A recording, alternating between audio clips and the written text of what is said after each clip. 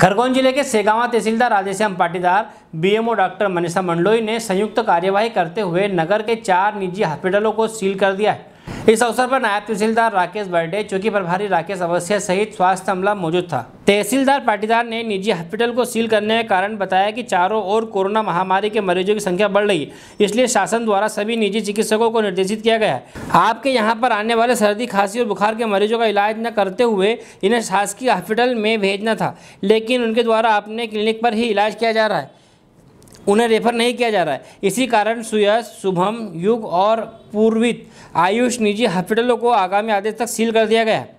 सेगावा से संजय जायसवाल की report. Private clinic पर क्या कार्रवाई की गई था? जैसे कि हमें जानकारी मिली थी कि प्राइवेट क्लिनिकों को निर्देश दिए गए थे कि वे अपने क्लिनिक पे आने वाले हर मरीज जिसमें सामान्य बीमारी का इलाज करेंगे और सर्दी, खांसी, बुखार, गले में दर्द या सांस लेने में तकलीफ, ऐसे मरीजों को अस्पताल के लिए वो रेफ़र करेंगे।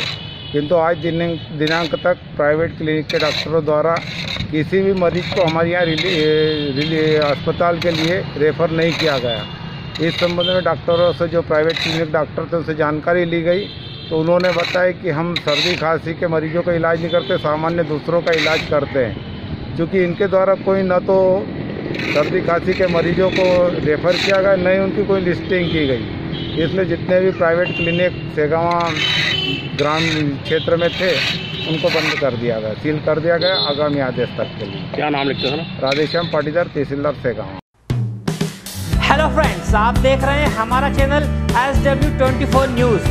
हमारे सारे वीडियो सबसे पहले देखने के लिए आप हमारे चैनल को सब्सक्राइब करें और पास में लगे बेल आइकन को दबाना बिल्कुल भी ना भूलें।